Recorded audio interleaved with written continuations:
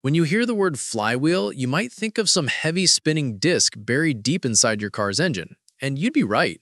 But what most people don't realize is just how important the flywheel really is. It's not just a random hunk of metal. This component plays a critical role in making your engine run smoothly, delivering power efficiently, and even helping you start the car. Without it, your driving experience would feel rough, unstable, and in some cases, your car might not even move. So today, let's break down what a flywheel is, how it works, and why it matters so much for your engine. At its most basic level, a flywheel is a large, heavy, circular metal disc that's attached to the rear end of your engine's crankshaft. Now, the engine itself doesn't produce power in a smooth, continuous flow. It produces power in bursts. Each piston fires in its own cycle, but between those combustion events, there are tiny pauses. Without something to balance it out, the crankshaft would jerk and vibrate, leading to a rough-running engine. This is where the flywheel comes in. Its job is to store rotational energy and smooth out the delivery of power. Think of it like a spinning playground merry-go-round. Once you get it going, it doesn't just stop instantly. It keeps spinning because of the momentum you've built up. That's exactly what the flywheel does for your engine. It stores that rotational momentum and keeps the crankshaft turning steadily, even when the pistons aren't firing. But the flywheel isn't just about smoothing things out. It also has a crucial job when it comes to starting the engine. If you've ever turned the ignition key or pressed the start button, you've engaged the starter motor, which meshes with the teeth on the edge of the flywheel. That engagement allows the starter motor to spin the engine fast enough to begin the combustion process. Once the engine fires up, the flywheel disengages from the starter, but without it, your car would never start in the first place. Another important role of the flywheel shows up in manual transmission cars. If you've ever driven stick shift, you've pressed the clutch pedal. When you do, the clutch disc presses against the surface of the flywheel. That connection is what transfers the engine's power into the transmission and eventually to the wheels. Without the flywheel, there would be no surface for the clutch to grip, meaning no way to transfer power to the drivetrain. So it's not just an energy balancer. It's also the bridge between your engine and your transmission. Now, you might be thinking, all right, that's cool, but why does it have to be so heavy? The answer is momentum. The heavier the flywheel, the more energy it can store. For everyday cars, you want a fairly heavy flywheel because it helps keep the engine smooth and forgiving, especially at lower speeds. But in performance cars, you'll often find lighter flywheels. Why? Because lighter flywheels don't store as much momentum, which means the engine can rev up and down much quicker. That translates to faster throttle response and sharper acceleration.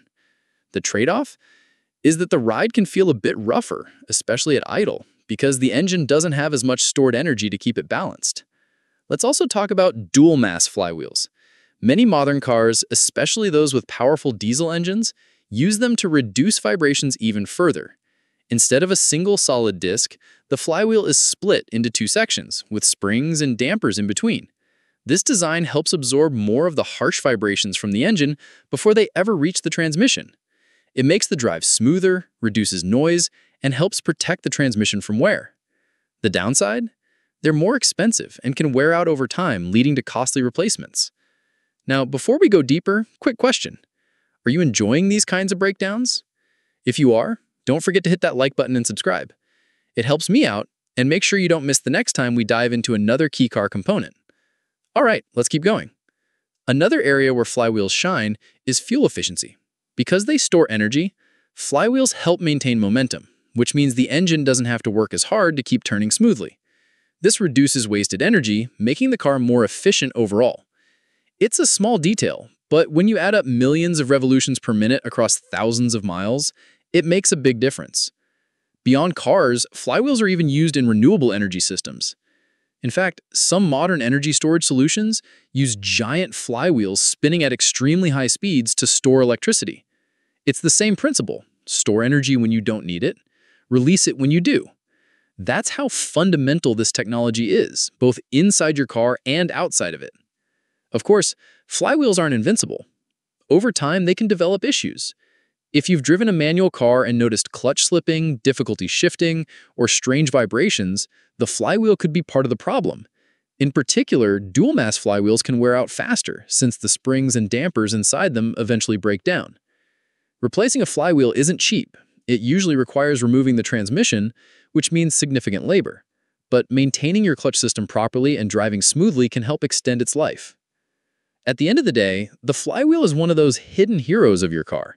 It doesn't get the spotlight like the engine or the transmission, but without it, none of those systems would work as intended. It smooths out your power, helps you start the car, connects your engine to your transmission, improves fuel efficiency, and in some cases, even makes the drive more comfortable.